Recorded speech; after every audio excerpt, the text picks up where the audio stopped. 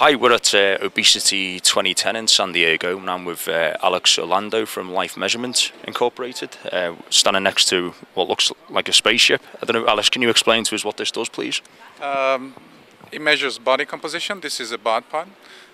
We do that by measuring a subject volume and mass, and then from density, which is mass divided by volume, you can determine percent body fat. The technique that is utilized to measure volume is called air displacement plethysmography, or ADP.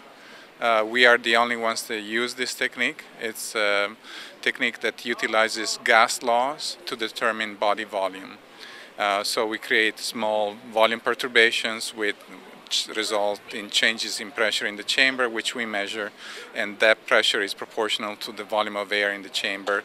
So by measuring the chamber empty and with the subject in it, we by subtraction determine body volume, and then from that density, as I said. And so it's similar to underwater weighing.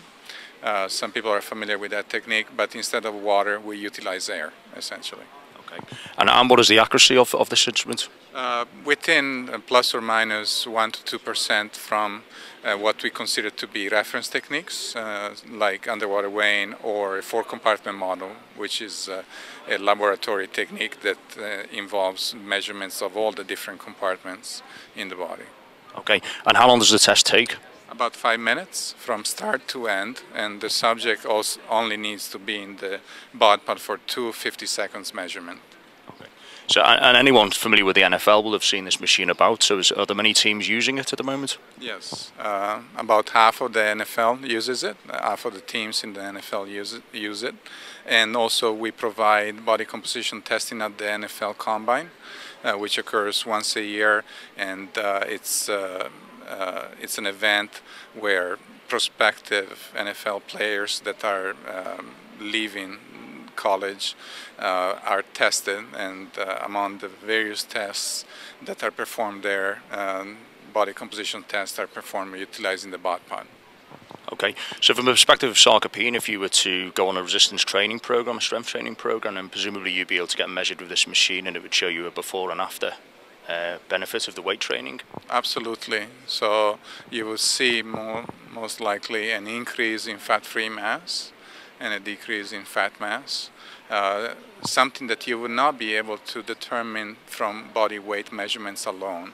Your body weight might actually not change or even increase for that matter, depending on how the proportions of fat and fat-free mass were changing with respect to each other, essentially. Yeah.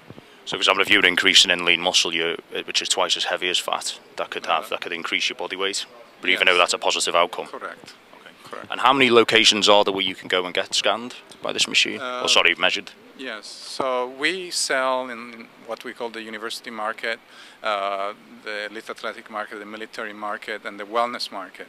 In the wellness market, probably you have the most places that would be accessible to people that just want to use body composition as a way to track nutritional or exercise intervention.